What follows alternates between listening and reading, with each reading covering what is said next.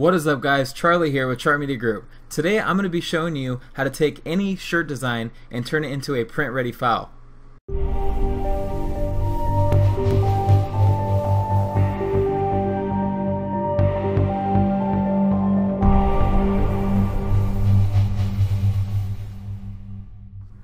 So now that we're in Photoshop, we're going to get started right away. Now, making a shirt design ready for print is super simple. There's really nothing to it. The one thing you have to consider is your layers, basically, because if you have multiple colors, you need to have those colors separate from one another on their own layer, because when that print shop goes to pull up your file or whatever in Photoshop, they're gonna look for that, and if it's not separated, they're gonna have to separate it, which makes their job a lot harder. So if you see my layer palette right here, you can see that the gent is separate, the subtext is separate, and also the main text is separate. So everything's separated already in folders, besides the top hat, of course, you know, or the gent is what I labeled it. But this is the only thing that's not in a folder, which is totally fine. But the main purpose of that is because Gentleman's and Motorcycle Club is going to be the same color. MC in California or CA is going to be the same color, and then top hat's going to be a different color. So they're in category, or they're in folders for a reason. The way I like to look at it is each color has its own folder, basically. It doesn't matter what it is on the design. If it's going to be the same color or something else, it needs to be in the same folder so that print shop knows. And you can even title it the color, which leads me to my next point.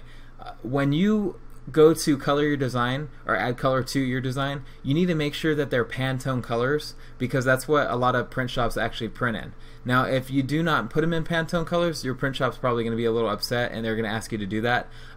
Some print shops really don't care, so you need to basically talk to your print shop and ask them what they prefer. And some print shops also only prefer Illustrator files, which is another big thing, but we're doing this in Photoshop today, and I've met a lot of print shops that print super high quality stuff out of Photoshop. So I believe I think that's a myth, guys. For anybody that tells you that Illustrator is the only way to do shirt designs, that is completely inaccurate. You do not have to use just Illustrator. So anyway, let's get started. So we're gonna focus on our layers first off, and we're gonna kind of color everything by hand, because I wanted to show you guys how I actually color my design. So now that these are in folders, I'm gonna start determining what colors I want everything to be. Now I'm thinking this text can be like a nice purple for some reason. I'm thinking of a purple. So once you kind of figure out what colors you want to use in your design, you can start, you know, figuring out Pantone colors. So I want to do a purple automatically. So here's what we're gonna do. We're gonna go over to our palette over here, and yours might look a little different, and if it does, I'm sorry, but we're gonna go to the swatches. Swatches should be right in front of you, but if you don't see it, just go to Window here and look for swatches and make sure it's checked.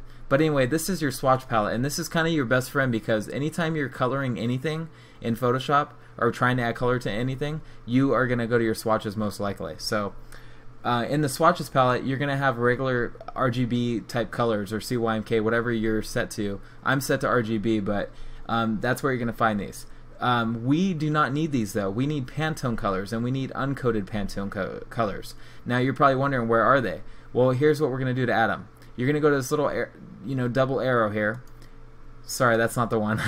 My bad. You're going to go to the little menu icon right here with the arrow down. My brain is not working today, guys, but I'm glad that you guys are bearing with me. But anyway, we're going to go to this little arrow, and once you click on that, you're going to see a bunch of different menu items pop up. We're going to go ahead and go to Pantone Plus Solid Uncoded. That's the one you want. And then you're going to go to Append, and you're going to see a ton of colors pop up. See that? Ton. So now I'm going to go to my color. Well, actually what we can do, I'm trying to think of how I want to do this is the thing. So we can go to color overlay here, move that to the side, and we should be able to color, we should be able to like dab these. Or another way to do it is to, let's back up for a second, go to your main text. Let's say we want to add a color overlay to everything that is in this folder. We just go to color overlay, and let's say we want to add those Pantone colors, but we don't want to get them from the swatch palette. We can just go to, right next to blend mode, you see a color. It's usually default red, but click on that, and then you're going to go to add, or you're going to go to color libraries, sorry. Once you go to that, you're going to see Pantone plus solid coded selected. We need to go to uncoded. I'm not sure what the reason is, but a lot of the print shops I talked to said to go to solid uncoated, so that's kind of what I'm going off of here. But we're basically going to find that purple that we really wanted, and it's going to be a deeper purple. You know, we don't want it to be too light. We're almost there. What do I want? So you just basically decide kind of what color you want. I'm going to stick with that for now, and I'm basically going to do the same thing for the subtext, but for now we need to figure out what color we want that top hat to be. And I'm thinking of a nice like goldish color or something like that. So since I already selected my Pantone Plus Solid Uncoated color from my book, it's already going to be selected, so that's cool. I'm just going to switch to these colors and figure out what I want. I'm thinking something like that would be kind of cool. That's kind of cool. So click OK. And you know what? I think I'm going to make MC in California the same color. Just like that. And this isn't like necessarily what I want, you know? Like, obviously it can look a lot better. But this is just for the video, guys. I'm trying to show you how it works, and that's really all that matters. These are definitely not the colors I would have chose. I might actually end up doing this. Let me try this. Switching them around a little bit.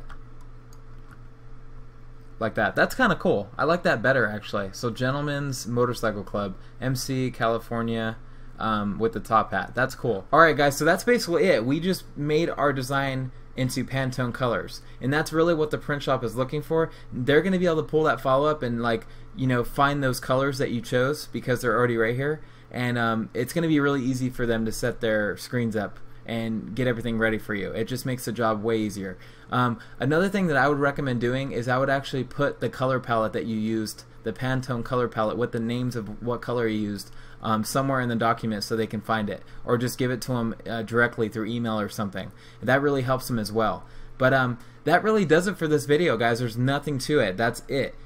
As long as everything that you have is in layers, so as long as your design is broken up into layers by color and everything like that, you're going to be set. Make those into Pantone colors like I just showed you, and that's it, guys. Simple, and you're done. And your design is ready for print. So if you guys enjoyed this tutorial video, please subscribe and hit that thumbs up, and let me know what you think in the comments below. I'll see you guys in the next video. Bye.